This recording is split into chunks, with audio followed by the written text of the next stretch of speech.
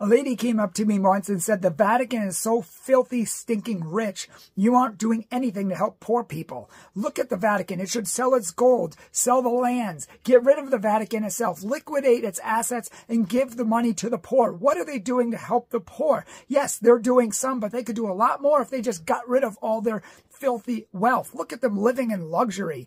And I said, well, what are you doing for the poor? Have you sold your house? Have you sold your couches? Have you liquidated your assets? And immediately she said, oh, well, I don't make a lot. And I said, it doesn't matter. Whatever you do make is far more than homeless people. So go sell what you have and you'll make a big difference in the lives of the poor. Stop telling other people to go sell everything they have if you're not willing to do the same yourself. And immediately this was like a conversation stopper.